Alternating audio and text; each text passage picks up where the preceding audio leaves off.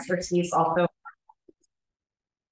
Our Norwegian Institute of Public Health colleague, Ernst Christian Rudley, who was not able to join today. So to you, Max. Thanks, Rebecca. So as Rebecca alluded to, I am neither an expert in climate nor in health, but I have been talking to a number of people who are experts in both. I've been trying to summarize what I've learned from them and what I've learned from reading a bit about the topic as I've worked on it in the past year or so. So it's just a quick introduction as we get started today. So first off, just a question. We're mostly here working on health programs. So why should we be concerned with climate change in a health context? This is a quote that I took from the WHO website, which is pretty long. You can read it when you look at the slides of the video. The key point here is that climate change affects everyone. It affects the health of everyone, but it particularly affects people in low resource countries for a number of reasons that are both related to the climate in those countries, but also the resources, infrastructure, and other issues that are also present. So as the WHO points out, climate change can set back the entire development agenda for 50 years and really cause a lot of harm and negative progress in the kind of programs that we've been working on and the DHS2 community has been working on for public health. So just that fact alone means there's something to be concerned about because it's going to affect all the progress that's been made in any number of disease programs. So I did take a slide from my colleague, Ernst Christian Rudland from the Norwegian Institute of Public Health that tries to diagram a bit of how climate change and biodiversity loss have effects on health and how they lead to certain health threats. So here you can see a sort of diagram that shows exposure pathways leading to existing vulnerabilities or how they relate to existing vulnerabilities, including a number of health system capacity and capability issues and the potential outcomes from those. So you can see that they range from very acute risks like physical injury, which you can imagine coming from things like a flood event or an extreme heat wave or extreme wind, all of which can be caused by climate change or variation, and down through more longer term or second degree sort of effects such as influence in vector-borne diseases, influence in malnutrition, influence on mental health. So a number of ways in which climate change is interacting with human health to cause a variety of health outcomes that also are either immediate or long-term or both. And you also see there's a number of physical impacts here on infrastructure, impacts on the health system itself, such as the ability to deliver healthcare. For example, in a flood situation, it might be harder to carry out routine services. So this is a giant interconnected web, which he also, this is another slide from Ernst Christian. You can see here a few different kinds of climatic or environmental events and a few outcomes. And the reality is that these are not sort of one-to-one relationships. A lot of these do interact with each other in fairly complex ways. So you might have an issue with a flood that leads to both food and water security. The stress from that can also contribute to mental health. It can also contribute to migration, which migration can also contribute to things like the spread of diseases. So a lot of this is kind of interconnected, which makes it a very complex problem to deal with. And I think nobody has ever said that climate change is a simple problem to deal with. And so here in the DHS2 context, what we're primarily talking about is the health part of climate health, not how do we fix climate change, but how do we deal with the impacts of climate change on health. And to do so, we have to kind of quantify it a little bit and have to quantize it a little bit, because given the network effects that exist and how complex they are, I think what we're looking at in this presentation is how do we isolate some that we can actually work on productively in the shorter term as a starting point. I think that's where we're at right now with the DHS2 ecosystem, is just starting to move in this direction of, given that climate change is a pressing problem, what concretely can we do in the short term to start addressing it and addressing the effects that it has on human health. So that's why we're starting here with health. So I put this as the good news, which I put that there because really when we're talking about climate change and health, we're not really envisioning new health risks per se. What we're seeing is an intensification of existing health risks, or potentially existing health risks that are now present in areas where they weren't present before due to things like increasing heat or changing weather patterns that might lead to vector-borne diseases being present in areas where they haven't been previously, such as highland areas of Africa, which may now be more exposed to mosquito-borne illnesses than they previously were. So having sort of an idea of how we can quantify those changes and then use that information to proactively respond to them or to predict them. And so as I put here, the other part of that good news is that a lot of countries already have DHS2 systems in place that are collecting health data on these health risks. And here, these icons are taken from our website, and they sort of represent metadata toolkits or health toolkits, which exist and which a lot of countries have used to strengthen these health programs through digitization. This is kind of a different diagram that approaches the material from a few slides ago in a slightly different way. I like this one, which is taken from the WHO website, because it really clearly shows the health outcomes in a sort of context that we're used to dealing with it in, which is this kind of health program context. And so as I put here, a lot of these health outcomes are actually health programs that DHS2 is used for to collect data to manage health programs, to make decisions about prioritization, about resource allocation.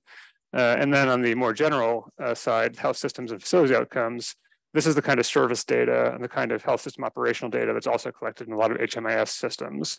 So we already have a fairly good data foundation to use to construct climate and health systems, because DHS2 is already being used in so many countries to work on these health areas, which we see as potential health risks related to climate change. In thinking through this with the eye towards making a concrete project, we have started to further group it into what we see as some potential areas of DHS2 use case development.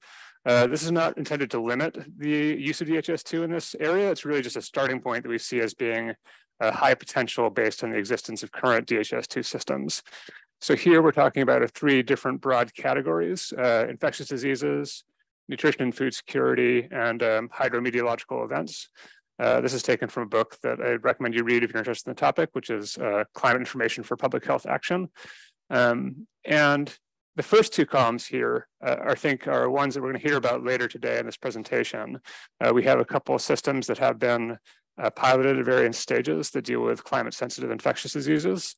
The Mozambique team will be here today presenting about one of those and their work on it so far. There's another example from Laos that has been developed and is in the sort of proof of concept stage. And here you can see that we can use, in this context, climate data to try to predict outbreaks in different time scales, and also to, as I said before, to monitor the spread of diseases into different areas where it hasn't been present before. For nutrition and food security, these are a little bit different topics, but they're linked obviously by food. And the Malawi team will present today on an agricultural management system that uses climate data to try to proactively help farmers to react to changing climate and extreme weather events. The last column here, this is, I think, more exploratory for us because we don't typically have a lot of health systems using DHS2 to monitor the kinds of health outcomes that are related to extreme heat. However, some of those outcomes relate to things like NCDs, if it's hypertension, for example, or mental health. And there are some few countries that have started exploring those use cases for DHS2, and that could be potentially linked to a monitoring system here. But also the use of DHS2 as a surveillance platform, I think, also provides a foundation for constructive work in this area.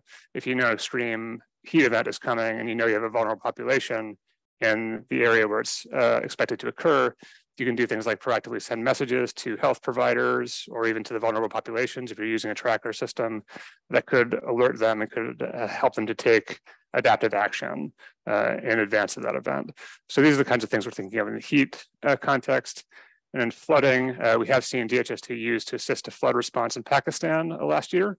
And flood response isn't just the immediate physical damage from the flood, but also affects things like service delivery of health care. It also affects the spread of infectious diseases, such as waterborne diseases. And so here's a lot of linkages between that kind of event and health that we could potentially explore with the DHS2 system. Now we're going to get to the hard part, which is climate. This is an area where I think the DHS2 community does not have a lot of expertise, and it's also an area which is incredibly complicated. So I don't want to underestimate how difficult it will be to build climate-informed DHS2 systems. The good news is we've been talking to people who are experts in this field, and I think they're interested in working with the HISP community, with the DHS2 community on systems like this. And there are a number of ways to approach the challenges I've listed here. But these are challenges we have to really take seriously when we start thinking about designing these systems. The data needs to match, needs to be the same geographical scale, the same temporal scale, in order to make it be useful for analysis. There are severe challenges in a lot of low and middle income countries with actually getting granular climate data. And so part of this project that we hope to embark on might be liaising with meteorological agencies in different countries to look for ways to assist in digitization of climate data, especially through our partners who work in the climate domain. We also have challenges of how to actually link DHIS2 as a platform with climate data, given the potential for a immensely large volume of data for climate analysis and the sort of complex and advanced statistical analysis you have to do to make these sort of projections on predicted events. So these are all technical challenges that will have to be looked into and resolved in order to resolve that part. And I think some of the projects we'll hear about today have already taken some approaches to incorporating this climate data. So we're hoping to learn from them as we look forward to trying to make more generic approaches or share generic approaches that other countries can take advantage of. And finally, there's organizational challenges. This is something we especially heard very clearly from our conversations with WHO. Looking into systems that use climate data to create predictive indicators also requires a sort of organizational change. It requires a mindset change and requires a buy-in and trust in the data that's coming out of that system. Otherwise, you're asking people to contribute a lot of resources potentially to something that they think will be a risk or they think will be a problem, but hasn't actually happened yet. And so having that kind of health system that reacts proactively to a climate-informed prediction is something that would require a certain level of institutional capacity building and funding and organizational change. So there's a bit of good news there, which is, I think, especially due to the comment at the beginning about climate change affecting low and middle income countries very severely, despite those countries not being the primary drivers of climate change. There are a lot of potential funding sources out there for countries to get climate adaptation assistance. So if countries are able to build systems that can use climate data to help population health, there are a number of funds that exist to support countries in their climate change strategies and climate change and health strategies. So here's some examples of the systems I mentioned. You can just see some starting work on incorporating climate, weather, rainfall data, trying to map it against health data to see what the useful patterns are for analysis. Here's a screenshot from the Malawi agriculture system. So we'll hear about a couple of these today in more detail. And I'd just like to close by saying that we are actually trying to take this on as a project and to learn from countries that are leading the way on climate and health and try to develop them into a generic approach and generic tools that can be shared and adopted in the open source model. So if anyone is working on a project like this or has expertise that would be relevant to us, we encourage you to get in touch. And we will be sharing information on our work as it continues. And it's a very exciting opportunity, obviously a very big challenge. We hope to work with you on it. Thank you.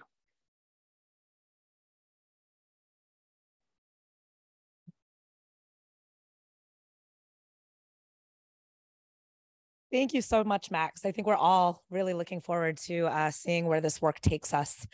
So it's a pleasure to introduce a pair of colleagues. So Blessings and Tizemo Kamanga and Matthew Mavola from the Ministry of Health Malawi and Public Health Institute Malawi, who are going to share about building a resilient OneHealth surveillance platform and responding to public health emergencies. And just a little teaser that following these colleagues, we have a representative from another ministry in Malawi. So we can start to see how these cross-sectoral data platforms are going to come together. So welcome.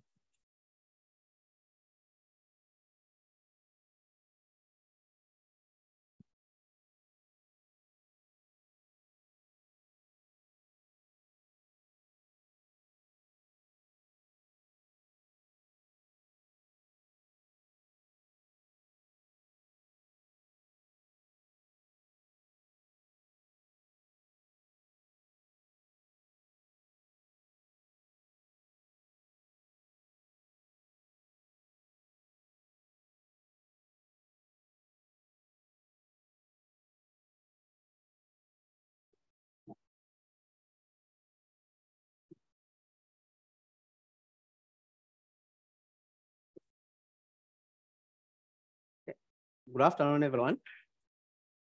Yeah, I'm Blessings Kamanga from Malawi. I work for the Ministry of Health. So together with my colleague, Matthew Mvula from Malawi as well, working with Local International. Yeah. Thank you. We'll be presenting on building resilient One Health surveillance systems to respond to public health emergencies, as well as. Okay. Thank you. Thank you. As well as the responding to the pandemics that might be there. So through the presentation, I'll look at the background of EIDSR implementation in Malawi. We'll look at how the One Health surveillance platform was developed, and then we'll look at success stories, challenges, and then we'll look at what we aim to achieve in the long run. So the adoption of EIDSR in Malawi dates back to 2002. And then from that time, there have been several initiatives just to ensure that there is some streamlined processes in EIDSR. So for example, in 2015, there was a project funded by World Bank, which was looking at how EIDSR can be digitalized.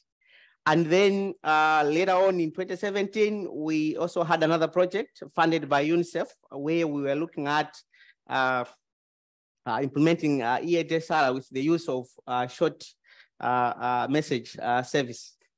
And then considering the relationship that is there between the human beings as well as the environment, there was a need to take a One Health approach, whereby we're looking at several sectors coming together, looking at different ways how optimal health can be achieved. So in 2019, that's when the One Health surveillance platform was built on the DHIS2 platform. And then during COVID-19 pandemic, that's now when its usefulness came to light. As during that time, there are several things that happened. So, for example, we used the same platform to ensure that we do the port of entry screening, case-based surveillance, contact tracing, and then it also went further even to involve the education sector, where we're also looking at COVID-19 surveillance in schools. And then when we started administering the vaccine to the COVID-19 vaccine to the population, the OHSP platform also came in handy, as all the people who were vaccinated, all the details were captured on the system. So by and by, things started changing due to the emerging factors. So for example, we had the several cyclones hitting Malawi, Cyclone Gombe, Cyclone Anna, and then recently Cyclone Freddy. And then we also have some outbreaks like cholera. So we said, are we going to have a system for each and every pandemic that comes? I said, no, let's look at what we have and then let's enhance whatever we have to ensure that it is resilient to the point that it should be able to supply the decision makers with the data that they need in order to respond to such emergencies. So I'll call upon my colleague, Matthew, just to highlight on what sort of enhancements did we make to the OHSP to ensure that it is resilient. So over to you, Matthew. Thank you so much, Blessings. So in the early days of cholera, the cholera cases before the surge were not that much. And in the southern region, that's the southern part of Malawi, that's where it started. And it started in the dry season. And we had few cases. So it was easier. We said in Sanje, they started reporting using OHSP. So, but during the surge of the cases, it was overwhelming in terms of the workload. So they were not able to capture data using the OHSP. Instead, they started using Excel, Microsoft Excel, and they were generating some line lists from the districts and sending them. So the challenge is that they kept on having poor quality data. So the cholera incident management team decided that we should revamp reporting cholera cases through OneHealth surveillance platform. So the main issues that it was too long for them to report and during the cholera situation. So the solution was to enhance it so that we can shorten the data capturing process. This was based on the input that we got from FIM epidemiologist specialist. So the team spent 3 days to fulfill the request. So that is confirmation of the requirements, the configuration, communication, as well as the development of the training materials, and even conducting the training of trainers. So this was done during that period. So the results that we got is that the DHIS2-based OneHealth surveillance platform has demonstrated high flexibility as well as resilience. That is, it's aiding the Ministry of Health to improve reporting in terms of timeliness as well as accuracy.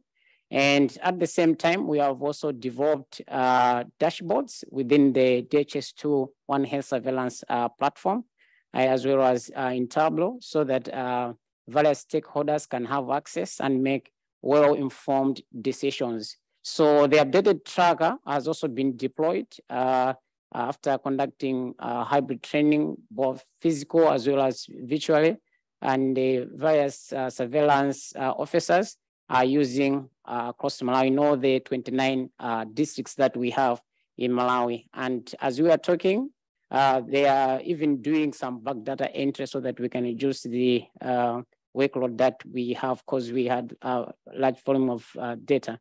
So this is just an interface of one of the examples of the stage in patient registration as well as in lab results. So we have also faced some challenges in terms of the implementation as well as long-term challenges. Like for the implementation, the challenges in terms of connectivity in some areas, as well as lack of gadgets when capturing data, as well as inadequate training plus supervision. And for the long-term one, data security is also an issue. As we have already said, this is where we are keeping even individual level data, not just aggregate data. So we are looking in that as well so that we can enhance our data security, as well as the sustainability in terms of financial infrastructure, as well as human resource. So these are some of the challenges that we have.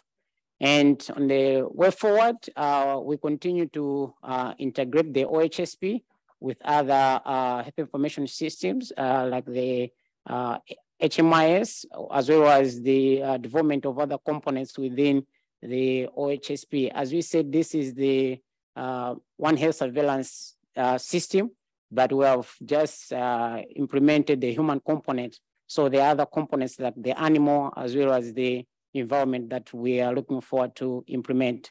Of course, discussions are still underway with the animal as well as the environment. So looking into integrating, having climate data, as well as the NAMIS system that we have.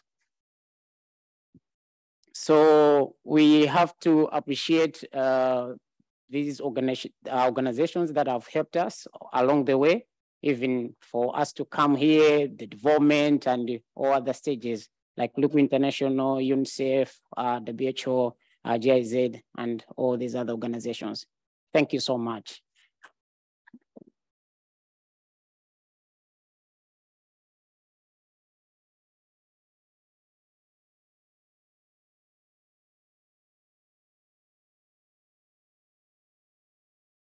Thank you so much, Blessings and Martin. I particularly like that part about enhancing the case-based reporting by making it easier, making it feasible to do so. That's not an easy thing to do. Our next presenter is Jennifer Nkosi. She's an economist and also the system coordinator for the Integrated National Agricultural Management Information System. And what I really liked about these two presentations going side by side was that from each of these sectors, it is a focus on integration of data and also resilience. So the floor is to you.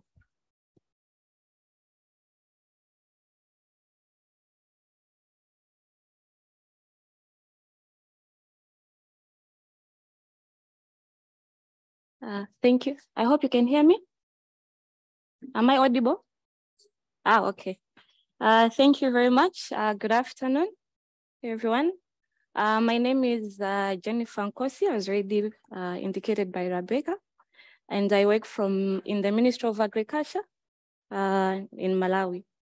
So, and in the Ministry of Agriculture, we have developed our own system using the DHIS2 platform.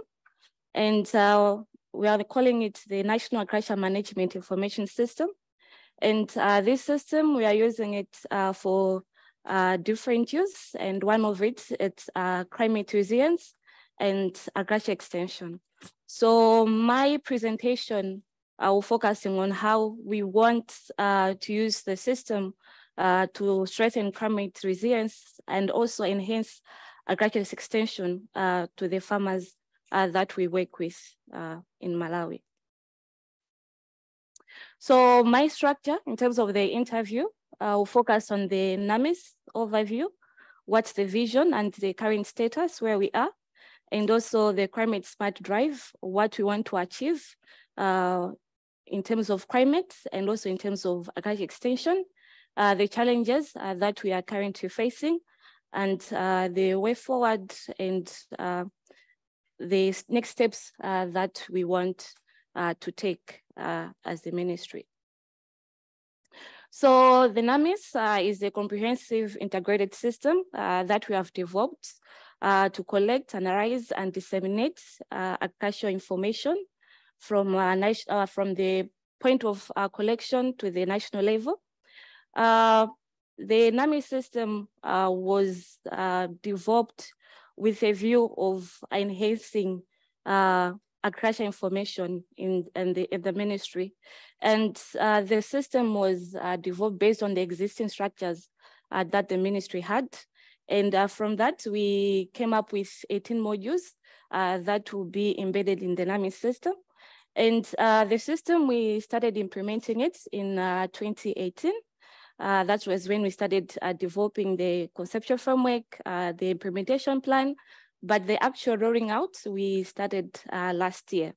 And also in the system, we have also customized applications that we have developed on top of the system to facilitate the data collection and the reporting. So our point of data collection for most data sets in the system, it's at the farmer level, the ones we work with. And the data from the NAMIS system is being used by different partners that we work with. We have the Ministry of Finance, the Ministry of Trade. We also have development partners, the CSOs, that's the civil societies. They're able to get information that we generate from the system. So what has been currently, what have we achieved? So out of the 18 modules that we have developed and customized in the system, we have managed to roll out 12 modules. And one of the modules that is gaining momentum in the ministry, like the donors are interested, is the farmer organization, where we are registering households that we are working with at household level. And also we have the lead farmer. We're also registering them in the system. And this system we are being implementing in 12 out of 28 districts. This is where we had to source funds from the project. They have supported us in implementing this system in 28 districts. So we have currently trained almost 1,622 extension workers who are collecting data on different modules. We have the farm organization, we have the weather information that we are collecting, and the market prices is one of them, and also the food situation, where we are able to assess the current food status of the households. And from there, we are able to generate visualization and reports that are being used by our seniors for informed decision making. So my focus on today's presentation is on two modules that we have in the system. We have the meteorology module and also the farmer organization. So on the meteorology module, we are focusing on the rainfall data because this is what we have been doing in the past 10 or more years, collecting rainfall data by the extension workers. And also here, we also want to enhance agriculture extension, whereby we are registering the lead farmers that we work with as a module of disseminating extension messages. In our ministry, we have a challenge there whereby we have high vacancy rates in terms of the number of extension workers. So we use lead farmers who are volunteers within the community that they are trained on different technologies, and we work with them to disseminate agriculture extension messages and technologies to the farmers. So on climate change, Malawi, as already also indicated by the previous presenter from Minister of Health, we have been hit by a series of cyclones for 2 or 3 consecutive years. The recent one was the Cyclone Freddy, which had a huge impact, devastating impact on the farmers in terms of their livelihood, including agriculture aspect and nutrition.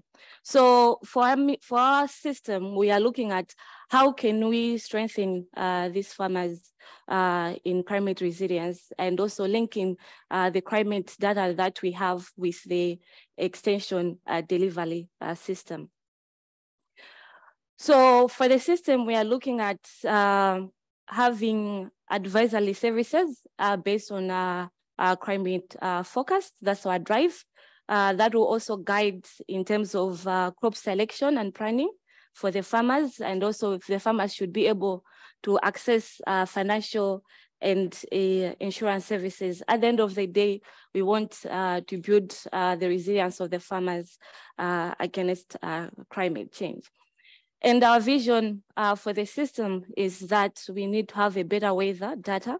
Currently, we are just collecting rainfall data, but would want that we also collect other parameters of weather data, including temperature and humidity, so that we can have a comprehensive information that we can analyze and generate extension services and send it to the farmers.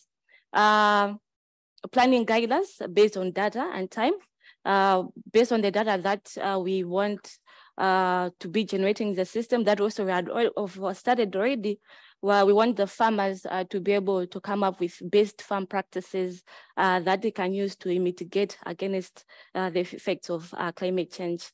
Disaster planning and management, that's at national level, even at community level. And also we want to be able to have a combined analytics in terms of combining how climate and weather is affecting crop production, animal production, and nutrition. I think we also had some where we are working with the Ministry of Health on OneHealth system. So we want the system to be as comprehensive as possible. So what are the tools that we are working and that we have done in the system? So currently we have 379 weather stations that have been configured as a part of the reporting hierarchy. So these weather stations, they are stationed at community level, and these are manned and managed by the extension workers.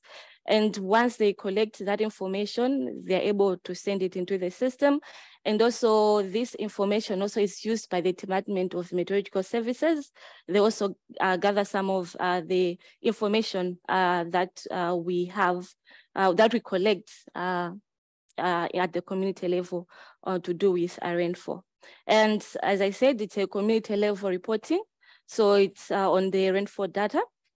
In terms of our efforts through extension services, in the system, we have registered 6,003 lead farmers and 85 farm field schools.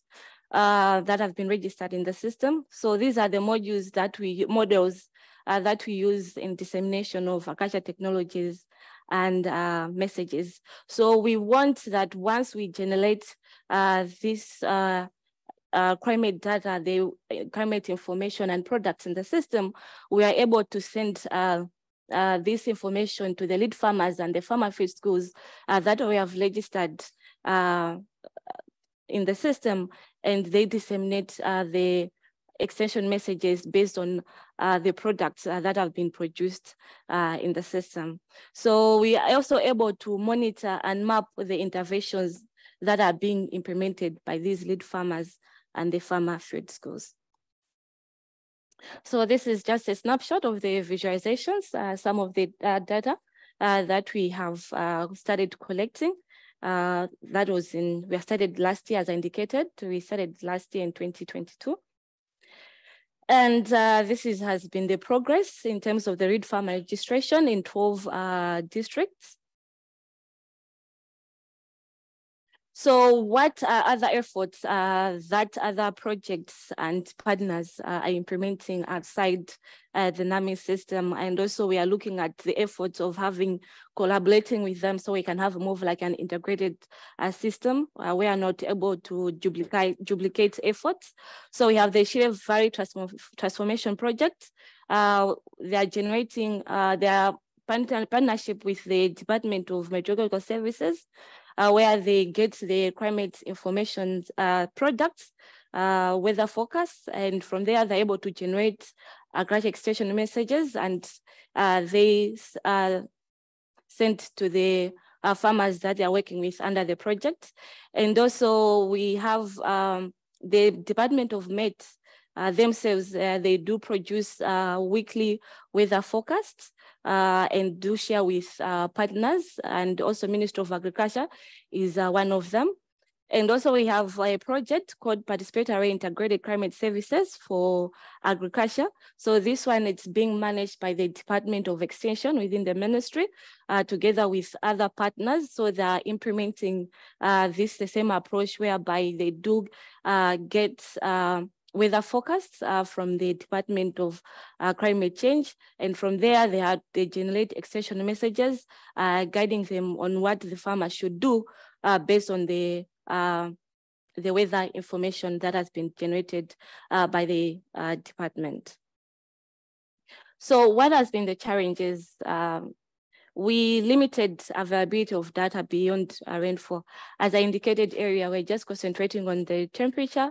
We're concentrating on the rainfall, but we are not collecting the temperature and humidity data, and that's our focus. We want to develop more tools to collect other parameters of rainfall, of weather information. Insufficient instrumentation for collecting weather data. So you find that most of the weather stations that we have at community level, they only have a linkage, but they don't have other weather data collection instruments. Challenges in importation of historical data. So that has been a challenge, not only to do with weather, but also other modules. Since we have started migrating from paper-based to electronic, so some of the information, the historical information that we have, some of them are personalized, others in paper form, others they are missing. So it has been a challenge to gather all that historical data and import it into the system. And also the other challenge is limited capacity development for the staff. We are dealing with extension workers that have different capacity in IT skills. So that has been a challenge as well for us, but we are trying as much as possible, building their capacity on how they can use the dynamic system and utilize it. Then we have technological infrastructure limitations. We're having a challenge of gadgets, non-functional gadgets. That has also been one of a main challenge that has been drawing us back in terms of data collection in the system. and also limited financial resources for implementation and maintenance. Currently, we are only receiving support from one project, and that project we're calling ASWAP SP2 is being implemented only in 12 districts. So the data that we are collecting right now, we are focusing on the 12 districts, but our vision is that the information that we are collecting under the system should cover countrywide. So that's one of the challenges that we have. So what are the current efforts and directions that we want to take as the ministry on NAMIS? We have tried to gather a 10-year rainfall data from all the districts, the 28 districts. So we wanted to start importing rainfall data. We have been working with Dr. Tuonge Manda and his team from the University of Malawi. They're the ones who developed the NAMIS system on the DHIS2. So we want to have a partnership with the University of Malawi in capacity building and development of instruments for additional weather parameters. Collaboration with the University of Oslo for climate change. Here we also want to have in partnership, collaborating with University of Oslo, so whereby we can have more research on how we can use the DHIS2 system in the agriculture sector to do with climate change, to do with agriculture extension, and the other modules that we have developed under the NAMIS system. Collaboration with the Department of Meteorological Services in our ministry, in our country, in the dissemination of climate products. So we want that we need to link with this, the system that they are using and our system on the best approach on how we can be disseminating these climate products to the farmers and to the public in general. And also farmer advisory services. We want our system not to be a system where we just collect information, but also should be able to benefit the farmers themselves. How can they utilize the system? How can the NAMIS system be able to benefit them? So we want it at the end of the day, this system should be able to provide advisory services to the farmers that we work with. And another one that we want to do is integration of remote sensing and GIS in yield estimation. So as a ministry, we are mandated to collect agricultural production estimates. Also that guides us in terms of the food security of our country. And currently we are using traditional methods or methodology in collection of production figures, but our aim is that we want to use the remote sensing and the GIS in yield estimation. So we want to use how we can use the DHIS2 platform in estimation of these production estimation. So lastly, I would like to acknowledge the assistance that have been provided by the Multi-Donor Trust Fund.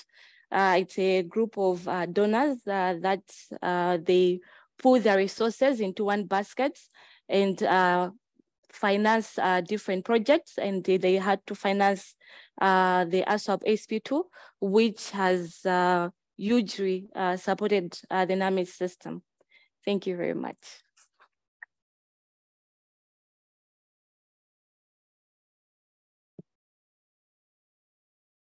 Thank you so much, Jenner. That was, it's really impressive how many different types of users and different types of data have been brought into DHIS2 and how that data looking backwards actually helps to plan forwards. So our last presentation, we have Ophelia Maimele from the Ministry of Health, Mozambique, HMIS unit, to be delivered with Zeferino Salgeni of Saldigitus. Refresh.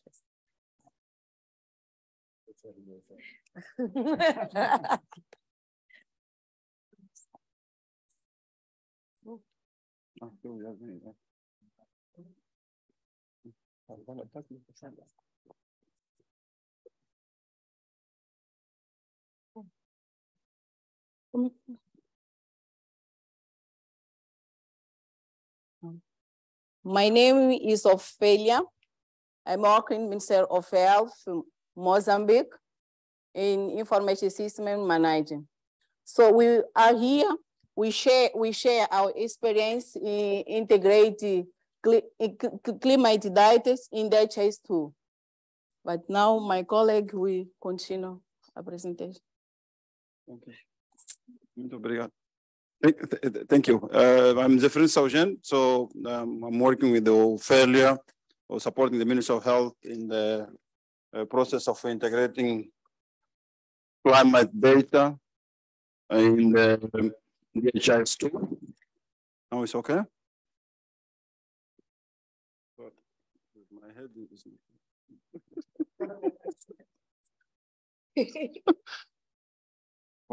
Okay. Okay, so I hope that now it's okay. So yes, as I was saying, that we are going to share the experience on sharing or integrating climate data in the with the DHIS2, and then this is work from Mozambique. As a contextualization, with the outbreaks have been overwhelming in Mozambique. I think you had even the Malawi experience as well. So this is a situation that we are facing in most of our countries. So in order to deal with that, we need data on time, and there is not only health data, but we need also data coming from other sources like climate and other type of data. So Ministry of Health is committed in the development of a platform. I think in the morning we shared in the plenary the effort that the Ministry of Health has been doing in the last couple of years in the development of this integrated disease surveillance module, with the aim to be used for several areas in managing special the disease surveillance data to empower the health workers with the real-time data, and also be used or allow the different stakeholders to have a platform where they can use health data for as a support to respond for the different crises. So this is an example of a screenshot with the different modules that have been developed as part of disease surveillance. And also this is, the aim is also take other data, not only the one that is here, but we also shared the Ministry of Health has several other modules. So this disease surveillance or surveillance data that is produced through those systems will be somehow shared to into this disease surveillance module, so that it can be used to respond to the different emergencies. So on the other way, there is also another effort on having an integrated early warning system that can aggregate data coming from different sources.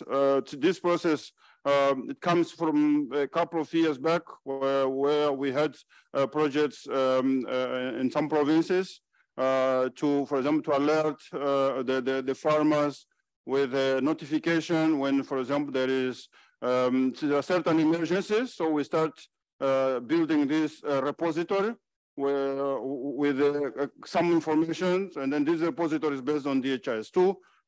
Is the same that we are going to extend or to link that with HMIS in order to empower Ministry of Health with a platform that will be used to manage prevention or mitigate some of the problems that we always arise whenever there are issues like the cyclone and also other recent threats that affect the country. So this, as part of that process, we started. There was a project also that we started using climate data for health. That project for the implementation of that project, we were using global data, climate data. But when we started doing some analysis of the data, and discussion on those data. There was advice that it will be good to have local produced data. So in order to deal with that, we approached the Meteorological Institute in order to understand how are they collecting the data and be able to generate or collect all the local data. And then we started visiting these weather stations. There are some pictures here from that were taken. Some of these are manual weather stations, the other are automatic weather stations. They generate data frequently, routinely. The manual, they do it every hour, but they automatically generate frequently.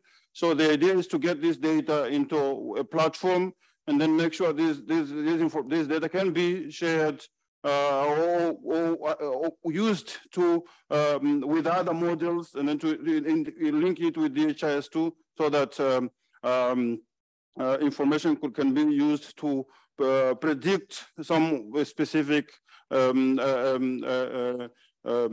outbreaks, or like, for example, what we did the first exercise in adopting the climate data in DHIS2 we did with malaria program, where it's possible to have some prediction on the possible occurrences of malaria outbreak, which we are sharing. This is an example where we are taking climate data and then using some statistical model to predict the probability of having any incident or other aspects. And then this is where we are generating it on a weekly basis. And then this information, as I mentioned, it was taken from global weather sources. And the idea now is to get this data being collected from our weather stations. And here there are other examples of dashboard that were produced, and then where we have weekly data, and then there are also prediction or possibilities of getting data. For example, if there is an outbreak, you will see in the map there more dark colors there showing that there is a possibility of having outbreak in those specific districts, using specific data from previous weeks. Yeah, so this is where we end our presentation. Thank you very much.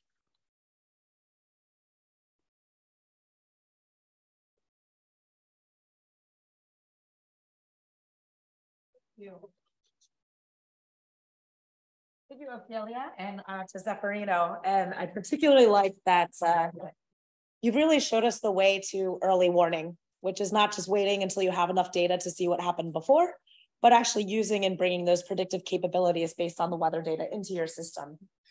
So I believe we might have time for 1 or 2 questions before the transition. So are there any burning questions from our audience?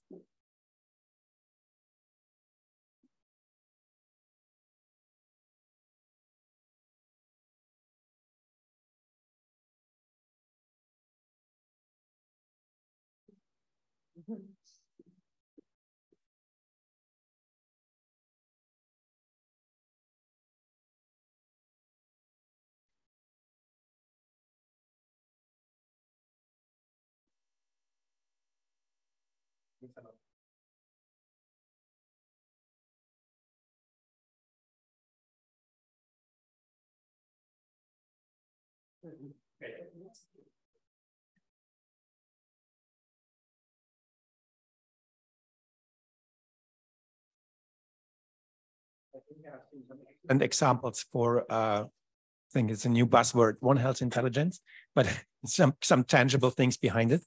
I think what we also have seen that I was thinking a bit about the use cases in the second presentation from Malawi, and we have seen a perfect example in the latest presentation in Mozambique that is pretty much in the area of modeling and a little bit in the area of forecasting and nowcasting. So these aspects of early warning. And I'm wondering, it's very interesting to see after some time an evaluation of this, how much this really is feasible for early warning aspects, because it's pretty much, it's very new that we pull in these climate data for forecasting public health events, vector impact and so on. And I think especially over the next couple of years, the results will be really, really important to draw the lessons learned from this. Thank you.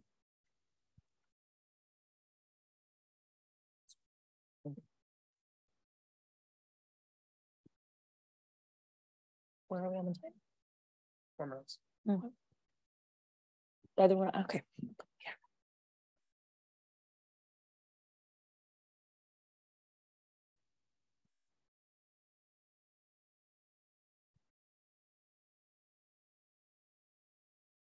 Thank you.